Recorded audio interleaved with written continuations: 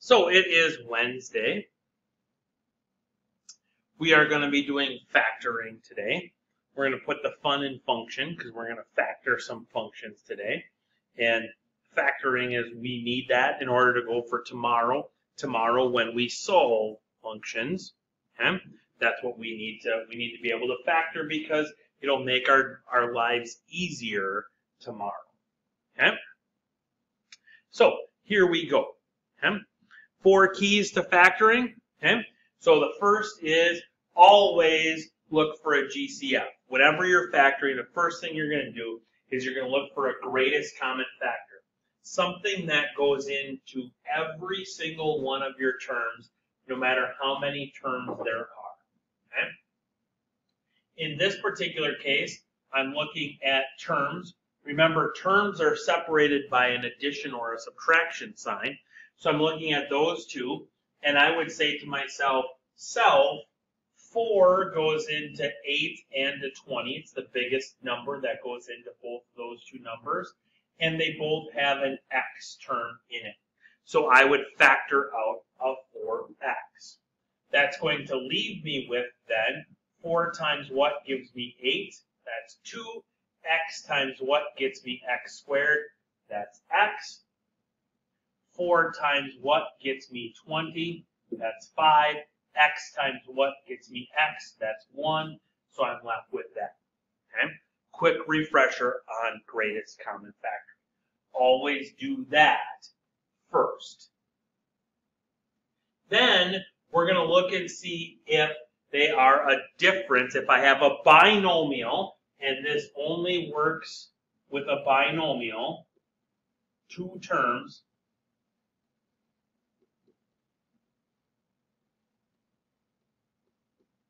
I'm going to look and see if they are a difference of perfect squares.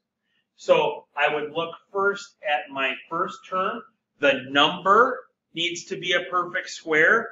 1, 4, 9, 16, 25, 36, 49, 64, 81, 100, 121, 144, all of those perfect squares. The variable has to have an even exponent on it. Okay? Even exponents are perfect square exponents, so that checks out there. Then I have to look at the second term. Is that a perfect square term? Again, same process. Look at the number, look at the exponent. Okay? Perfect square number, even exponent works. But the kicker is this one. Okay? That's got to be a subtraction. Difference is subtraction. Okay? So it's got to be a subtraction sign there. If that's the case, then it follows my a squared minus b squared being a minus b times a plus b. So this one would factor to be 3x minus 1 and 3x plus 1. Okay? Because 3x quantity squared gets me 9x squared, 1 squared gets me 1. So 3x is my A, 1 is my B on that one. Next thing to look at is the product of 2 binomials. Okay? And so on this one, what you're basically looking at is you are looking at making 2 sets of parentheses and just trying different numbers to make them work. These first 2 terms right here and here need to multiply together to be that one. Okay? So I would try 2x and x there. These second 2 terms, here and here that you have to fill in, have to multiply to be that one. So I would probably go with 5 there and 4 there. And then we got to look at the signs. I want this one to be negative and this one to be positive, because then my insides here give me positive 5x, and my outsides there give me negative 8x. When I add them together, I get my negative 3x. And that, again, practice will get you quicker at that and doing those. But it's just a matter of really, it's the only time in math that I say guess and check. Okay? You just got to kind of try some different numbers and check them to make sure that they work. Okay? Oops, now I got to bring it back up to bring it back down. Okay? And then there's cubics. And I have a whole slide towards the end of this video that are dealing with the cubics and the cubic formulas. Okay? So those are the combination. On top of that, you've got factoring by grouping. You've got a combination of those where you might have the GCF first, and then you might have the product of two binomials, and then one of the product of your two binomials becomes one of those is a perfect square. So we can intermix and intertwine all of those together. Okay? If the directions say factor completely, you need to factor until something cannot be, until what you have cannot be factored anymore. And you always have to check that to make sure. Okay? So looking at the numbers here, what goes into 98 and what goes into 14. The first thing that I would check is I would check if 98 can be divisible by 14. 98 divided by 14 is in fact 7. So I could factor out a 14 here. I'd be left with 7x minus 1. Now, how do I go about checking these? Well, you check them by doing what we learned yesterday. Okay? You check them by doing the distribution, or by doing the multiplication, or by doing anything that you need to do. Okay? So if I check this back in, if I distribute this 14 back in, I would get 98x minus 14, which is what I started with. So we are done and factored completely because 7x minus 1 has no other factoring to do. Okay? Looking at this next one, first I would factor out a 2x because all of the terms are even, so I can for sure factor out a 2. And then all the terms have an x. So that would leave me with 6x squared plus 11x plus 4. Now, yes, you have factored it because you factored out a 2x. But we don't know if it's factored completely until we make sure that this trinomial can be factored. So we're going to take a quick peek at that. I would try 3x and 2x first, start in the middle, work my way out. And then, so we need to get to 11. So if I went 2 and 2, that would be, so if I go 2 and 2 here, then that would be 4x and 6x. Combined, it does not get me 11x, so I can't go with that one. Okay. So let's try a different combination here.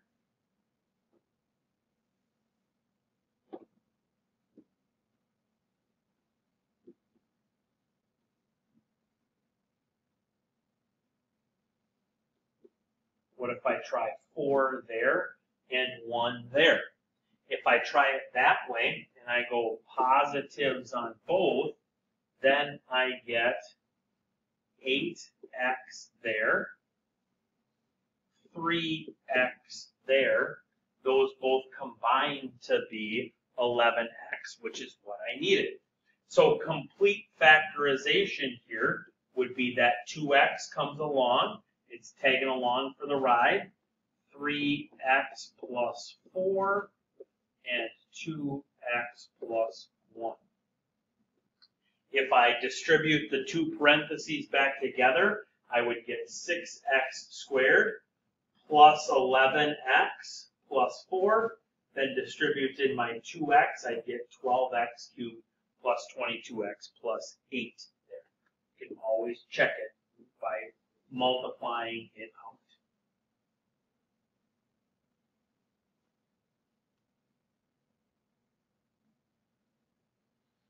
Some more examples of factoring completely. First, I would factor out a 5g cubed. That's going to leave me with g squared plus 16.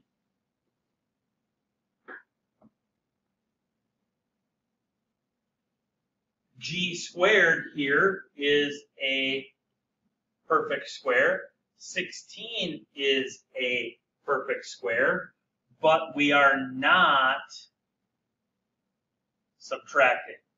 So therefore, that is my factored completely.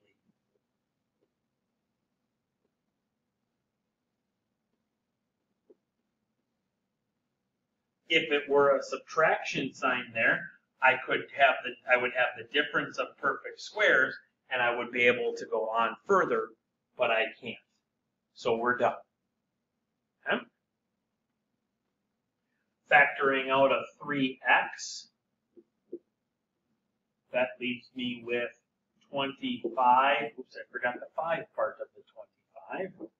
25x squared plus 10x plus 1. Seeing if this trinomial can factor. If I go 5x, 1 and 1. Both are pluses, so both of these would have to be pluses. Okay? And then, so in here I would get 5x. In here I would get 5x. That gives me 10x. That works out. These two orange ones multiply together to be this one. That distributes into that one. So we get 3x times 5x plus 1 times 5x plus 1. You also might see this written as 3x times 5x plus 1 quantity squared because it's written, or because that's what it truly means. Okay? It's a shorter way of writing it. Okay? Factoring and factoring and factoring. Oh, as promised, here are the cubics that we so near and dear to our heart. I would pause the video here for a minute to write these formulas down. You are going to want these formulas because these cubic formulas are helpful when you're factoring the cubics.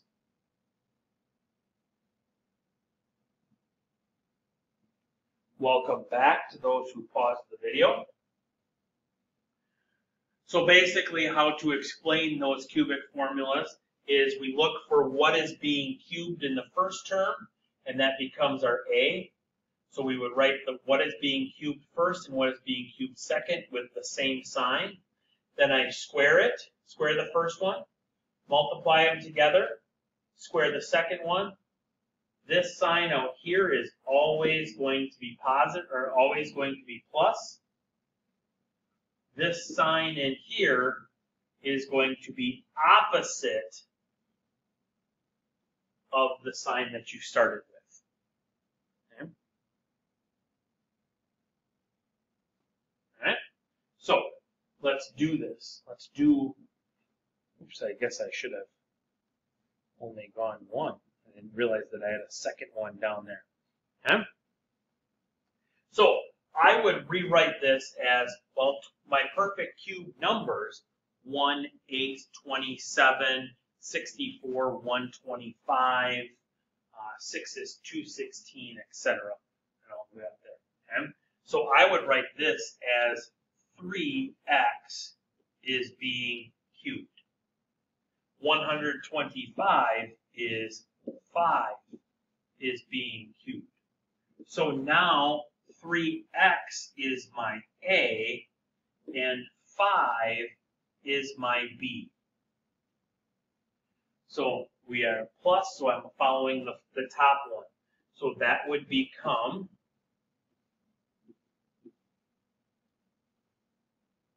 A, so it would be a plus there, a minus there, and a plus there. My A is 3x. My B is 5. My A would be 3x, and I'd have to square that. I'd have to multiply 3x by 5, and then I would have to square 5, right, like that. Okay?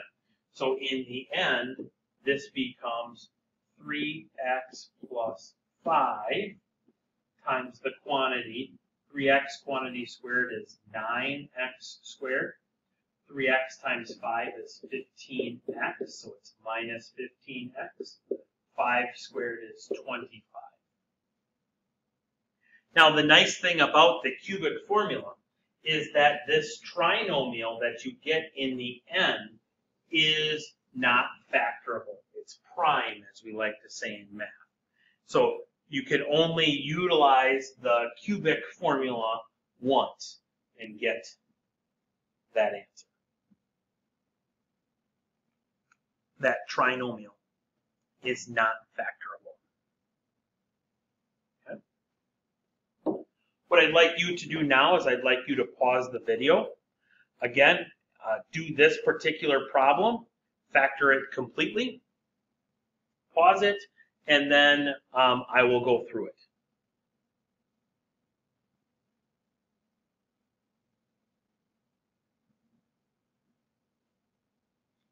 Welcome back. First thing I would do here is I would factor out a negative 2d squared, because that would leave me with 8d cubed minus 1. And now I've got a positive number on my lead coefficient, or on my cubic term, if you will. This is 2d quantity cubed. This is 1 cubed. So the negative 2d is coming along for the ride. 2d minus 1. 2d quantity squared is 4d squared. 2d times 1 is 2d. It's plus 2d because I'm opposite my original sign. And then it's plus 1 because 1 squared is 1. And that, ladies and gentlemen, is my final factored answer for this particular one. Okay? So we've got GCF. We've got difference of perfect squares. We've got factoring trinomials. We've got the cubic formulas. And the last one that I'm going to leave you with today is factoring by grouping. Factoring by grouping is a fancy way of saying we're going to factor greatest common factor 3 times. So the first one, you take the first half of your term. Factoring by grouping only works on an even amount of terms, and it's got to be bigger than 2. Okay? So you take the first half and you GCF it. So I would factor out an x squared, and that would leave me with x minus 7. Then you take the second half and you GCF that. And so I would factor out an 8 there, and that leaves me with x minus 7. Then you take that term, or that new expression, and you GCF it. In this particular case, there's an x minus 7 in both of those terms, so I can factor out that x minus 7. That's going to leave me with x squared plus 8. X squared plus 8 is a perfect square plus a perfect square, so that is all that can't be factored. So this is my factored completely form of number 3. Again, going through those steps here now in number 4. 9t squared can be factored from that, leaving me with 3t plus 5.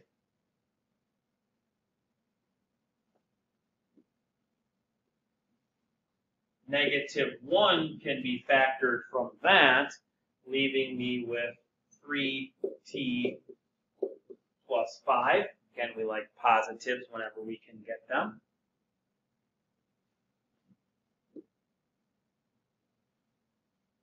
Both have a 3t plus 5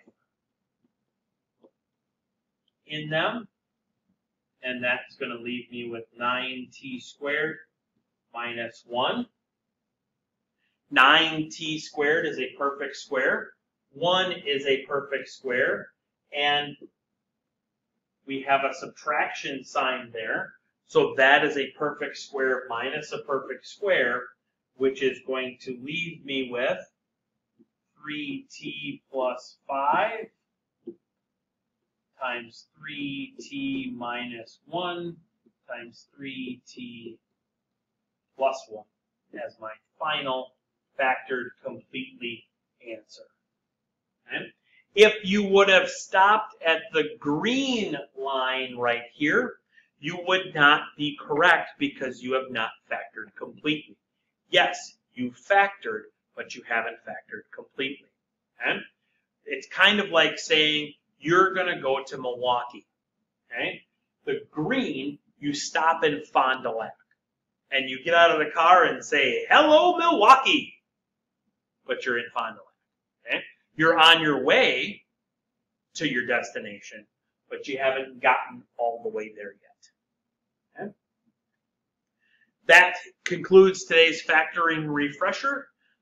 Now you can do questions number 11 through 16 on the worksheet. Have yourselves a great, grand, and wonderful day. We'll do some more factoring and solving tomorrow in class.